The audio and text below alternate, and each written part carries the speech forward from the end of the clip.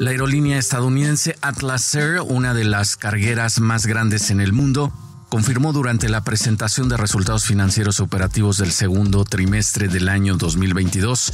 que recibirá su último Boeing 747-8 Freighter a finales de este año 2022. Y no un avión cualquiera, es el último Boeing 747 que se construirá y que se entregará por el fabricante, finalizando este gran programa de la Reina de los Cielos tras 54 años desde su lanzamiento.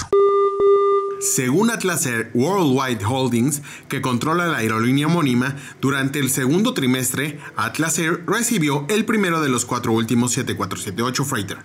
que fueron encargados directamente del fabricante aeronáutico estadounidense Boeing en enero del año pasado para reforzar la flota carguera ante la creciente demanda del transporte aéreo de carga, además de modernizarla con la incorporación de nuevos aviones para retirar los antiguos. Ello, sin embargo, serán operados a través del arrendamiento financiero a largo plazo. De los últimos 3 Boeing 747 que serán construidos y entregados a Atlas Air, uno de ellos salió hace unos días de la línea de ensamblaje final y fue visto afuera del hangar del fabricante, aún con el fuselaje de metal, pero con los motores ya instalados. Fue el matrícula November 862 Golf Tango, número de serie 67149,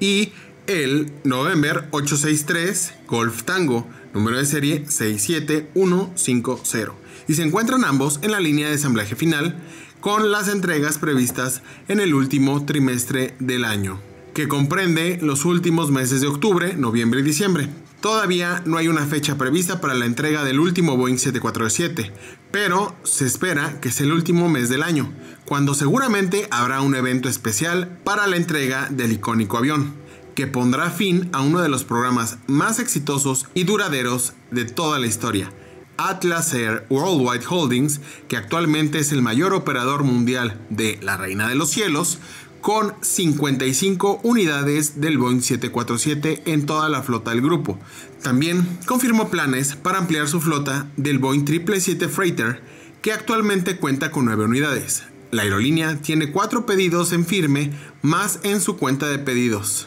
de los cuales el primero deberá entregarse a finales del 2022 y los otros 3 a lo largo del próximo año.